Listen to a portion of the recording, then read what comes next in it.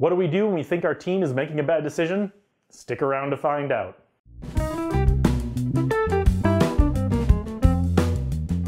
Welcome back, and congratulations on taking one more step towards becoming one of the great leaders of tomorrow.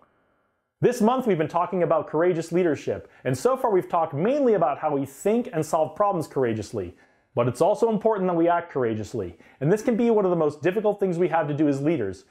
It can be really challenging to come to a decision sometimes or take an action that we know is going to be unpopular with our team or goes against the grain. Today we're going to talk about some practical steps we can take to avoid groupthink on our teams. One way we can act courageously in a group setting is by recognizing and avoiding groupthink on our teams. Groupthink occurs when a team is trying to solve a problem or make a decision, and members of the team hold back critical information or don't engage in critique of the discussion because they're afraid of the social consequences of going against the group. This can lead to the group coming to a decision they think is correct, but is actually based on incomplete information or a lack of critical thought. Even though groupthink is a serious problem, there are things we can do as a member of the team or as the team leader to minimize the effects. The best thing we can do is speak up. If we see or hear something that doesn't make sense or doesn't seem to fit the information in front of us, say something. Seek to include all of the relevant information to the problem and keep bringing that information up to the group. It's always important to be respectful even as we continue to remind the group of important information, and the team leader might decide that the information isn't as relevant as we might think it is, but that's okay, we're being intellectually honest by bringing it up. Another thing we can do is to encourage others to speak up about their doubts and concerns in the direction the group is headed in. We've all worked with someone who isn't confident speaking up to the group because they feel what they have to say won't be accepted. Seek out these people, ask them what their opinions are, and try to provide them opportunities to be heard by the group. There are also a few things we can do if we're the leader of the group to keep groupthink from taking over the team. First, be prepared. Read up on the problem and the relevant information from multiple perspectives, and try to get some one-on-one time with the different stakeholders in the outcome.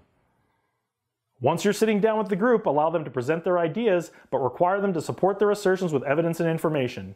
If part of the group claims they have the perfect solution, let them present it, but make them back it up. Ask probing questions based on the research you've already done and make sure the solution is thorough and complete.